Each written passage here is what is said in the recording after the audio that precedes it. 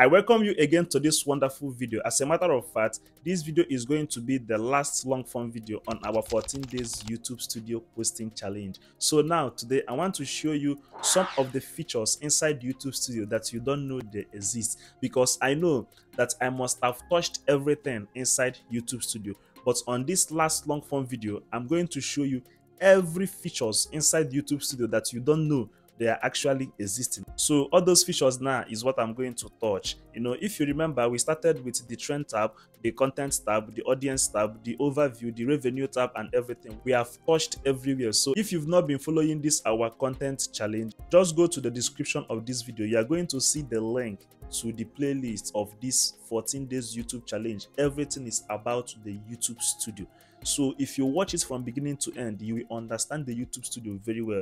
With that, you can know exactly how your content and your channel is performing, and it will be very, very simple for you. So without wasting much of your time, let us dive into the video straight up. Basically, I want to show you some of these important features that you are not paying attention to. Now, first of all, let me start with this community tab, because I have other important features here that I will equally show you on this video today. Okay, now go to this community tab. You will see that this community tab is showing you all your comments. Look at this place, 129 comments. Returning viewers is 900 and something. So if you click on view all, every comment that people have sent to you, you can reply it from here. Now let me reply to this one. This one said, what do you use to shoot now? This one is 3 hours ago. I will write a camera. So I've replied to these comments. So look at another important feature here. If you watch, this is published. You can change it and look at held. So these comments that YouTube withheld are some comments that are against their community guidelines. So they withheld it for you to review the comments and see if you will approve it or you will delete the comment. Now look at this person now just copied the link of his channel and posted the link as a comment on my video. So YouTube don't need something like this for you to be pasting your link, the link of your channel, in people's comment section. It's spamming, like you are spamming their comment section. So they kept it as held. So what am I going to do if I see something like this? I will just come here and click on delete, and it's gone. For people that are having plenty comments, you can filter the ones you want to reply here. Now if you check here, you will see sort by, maybe most relevant. If you click on this most relevant, YouTube will just filter all the contents that are relevant that you are supposed to attend to. They will just filter it for you. You can equally click on contains questions, like comments that has to do with question. If I click on this thing now, you see these ones have question mark. What's the equipment called? I don't know if you're getting me. So after this video, I'm going to take my time and reply to this comment. You can equally choose from super thanks. If you click on this from super thanks, anybody that have gifted you super thanks, all their comments are going to be here, so you attend to them first. Then another one is public subscribers. So this one is channel members, people that have subscribed to your channel. Their comments will come out here.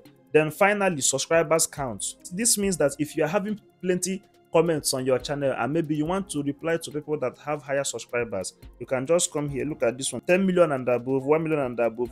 You can click on any of them. If their comments show, you will just be replying them. So that will be all about the comments and the community tab. Then another important feature I want to show you is here. If you watch this place that I have my logo, if I click on it, it will take me to this place. This place is like the settings. From here, if I click on this arrow, from here I can change my channel banner.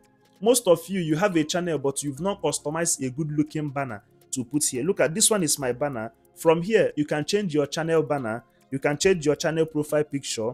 Then here, you can change your name. If I don't want my channel to be Jazi Nation TV again, this is where I can rename my channel. And this is channel handle. If I want to change the handle of my channel, this is the place I'm going to change it from. But look at something that is very important. Visible to all users on YouTube. Remember to follow the community guideline. That means don't choose a name that YouTube don't want. And secondly, using some special characters that they don't want. Another important feature is you can change your handle back within 14 days. It means after changing your channel handle, you have to stay like 2 weeks before you can adjust it or change it again. So that is what this thing actually means. Then from this place is description. You can change the description of your channel from here. Very simple, easy peasy. You can add many links here, links to your social media and any link at all from this place. So All these things are small features inside YouTube Studio that you can just do with your phone. Another important feature inside this YouTube Studio is the settings. When you come to these settings, look at the place I want you to pay attention to. Let's assume you want to invite somebody to be managing your channel for you. Let's say you hire an editor, then the editor finish editing videos for you. Instead of them to send you the video for you to upload, if it's stressful, you can invite somebody from here. The person will just give you the Gmail. You can just make the person admin to your channel, and that person can be posting videos for you. But this thing is very, very risky. You have to do it with somebody that you trust. Or better still, don't make the person a channel admin. You can make the person an editor in your channel, which means they can only post, but they will not have access to some other features in your channel. So anytime you want to do it, this is where to click and do it. This feature is also for a group of people that are running one channel. Two people can team up, say, let us create one channel. You will be creating and be posting. Why me? I will be creating and be posting. The channel Gmail can just be in one phone, while you invite somebody as a moderator or as an editor to your channel using their Gmail. If I click on invite, look at what they're showing me. I will just type the email address the person gave to me. This one is manager. Look at the work of a manager. Manager can view everything, manage permission, go live, create, edit, and delete content. Editor can view everything, go live, create, edit, can't manage permission or delete content, which means an editor cannot give another person access to this channel. All this thing I'm showing you are inside YouTube Creator Studio. Editor limited brackets, same permission as editor, but can't view the revenue data. So you can put the person editor limited. Person can post, do some other things, but they cannot see how much you are generating from your channel. Now, subtitle can add, edit, and remove subtitles. Can't do anything else. Can't view anything else. Viewer can view everything. Can't create, edit, or delete anything. So all these things are the things that you can just use this YouTube Studio to do.